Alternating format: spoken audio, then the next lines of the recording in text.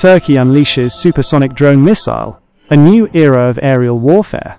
Welcome to Global Defense News and Analysis, your trusted source for the latest developments in global military technology and strategy. Turkey has achieved a groundbreaking milestone by successfully testing a supersonic missile, the UAV-122, from its Bayraktar AKINCI unmanned combat aerial vehicle, UCAV. This test highlights Turkey's rapid advancements in drone warfare and cements its position as a leader in cutting-edge military technology. The UAV-122, equipped with TV seeker technology for real-time targeting, promises unparalleled precision and speed, marking a significant leap in aerial combat capabilities. This missile, designed for air-to-surface and air-to-air engagements, boasts a high explosive warhead and a range exceeding 55 kilometers. Its supersonic speed significantly reduces enemy reaction time, increasing the probability of a successful strike against high-value targets. The Bayraktar AKINCI, a high-altitude, long-endurance drone, has set a new benchmark for operational versatility.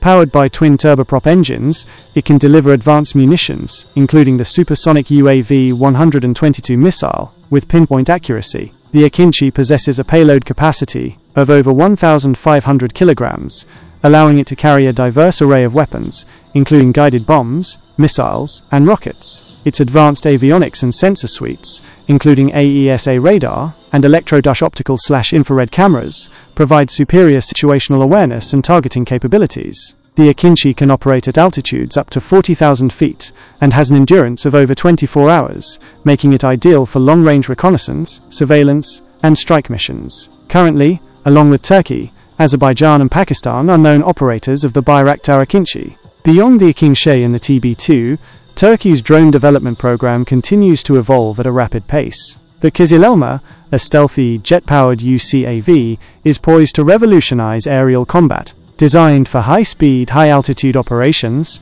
the Kızılelma boasts advanced stealth technology, powerful sensors, and a formidable weapons payload. It is expected to significantly enhance Turkey's air-to-air and air-to-ground capabilities, providing a potent deterrent against potential adversaries. Furthermore, Turkey is actively developing a range of smaller, tactical drones for various roles. These include loitering munitions, which can loiter over a target area for extended periods before striking with precision, and swarm drones, which can be deployed in large numbers to overwhelm enemy defenses. These developments underscore Turkey's commitment to maintaining a technological edge in unmanned warfare.